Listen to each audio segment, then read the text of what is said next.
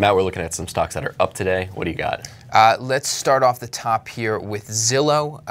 When I last checked it, it was up about 3.5%, we'll say. I think it's actually up more right now. So I was looking, the closest thing I could find to maybe driving the stock today was there's a press release about Zillow Digs. It's Zillow's home improvement site, which launched 3 months ago.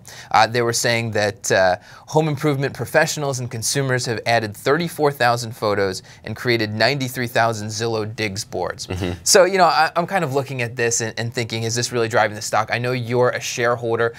Does this sound on target for you? What else could be going on today? I don't think it's the Digs. It's a nice little side project that they have going on, but I don't think that's what's driving the stock. We saw when they reported earnings, they disappointed some investors and the stock traded lower. And it's actually had a pattern of much lower, if I remember correctly. 10% or so. You're trying to block that out, aren't you? It's had this pattern of doing this, though. It trades lower and then it kind of slowly makes its way back.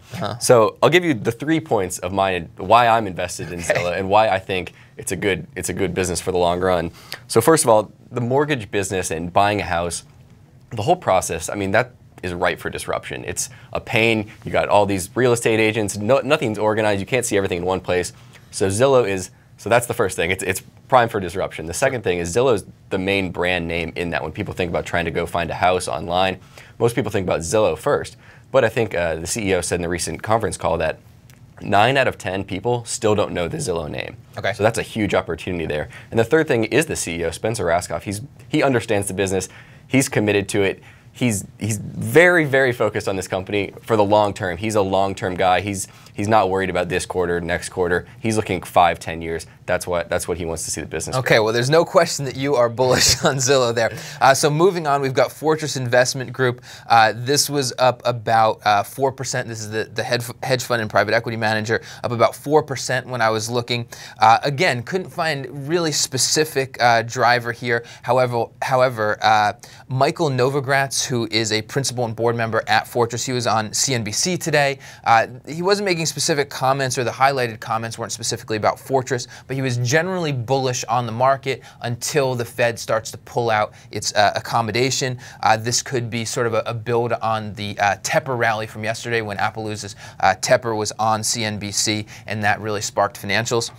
Finally, we've got Citigroup up a little over 1% on a day when the rest of the market isn't doing so well. Citi announced that it's selling its Brazil consumer finance business. Now, I should point out that this isn't its Brazil on-the-ground branch network. This is the consumer finance business, the credit card business, and they're going to be booking a $300 million gain on sale here. And this kind of continues the process of Citi sort of rationalizing its international operations. I know you're bullish on Citi. Does this make you more bullish? I mean, it's kind of just another feather in their hat there. They have all these businesses. They're spanned all over the world. And the fact that they can go down a list and say, do we really want to be in this business? Does it make sense for us to be there?